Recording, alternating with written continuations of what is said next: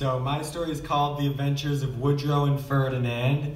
It is a historical fiction narrative about our 28th president, Woodrow Wilson, and his pet gator, Ferdinand.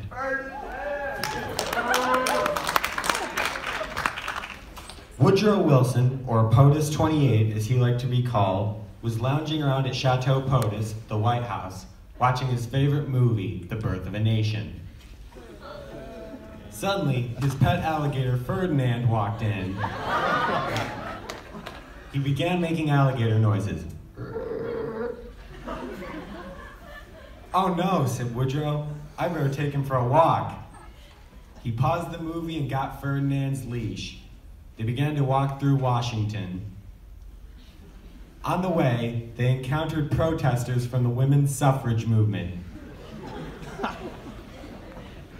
"Give us the right to vote, Mr. President," they shouted. "We've waited long enough." "There'd have to be a world war before that happened, and it's POTUS 28 to you," said Woodrow. He continued to walk Ferdinand. Suddenly, a man dressed in all red jumped out and scared him. "Ah," said Woodrow. "Hey, red guy, you scared me. Sick him, Ferdinand." He let go of Ferdinand's leash, and Ferdinand chased him through Washington. He came back with the man's wallet, which had over $100,000 in it. "Yo, nice, Ferdinand," said Woodrow. "You got us some dough. To celebrate, I'm gonna put myself on the $100,000 bill for my new Federal Reserve." They began walking back to Chateau POTUS. Suddenly, Vice President Thomas R. Marshall came running out of the White House in a panic. "POTUS 28, POTUS 28, he shouted.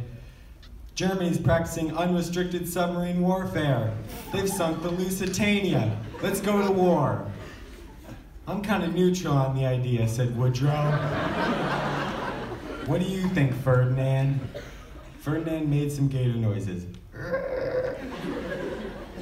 "Well, you did always want to see the world. Now let's go to war at once." And the rest is history.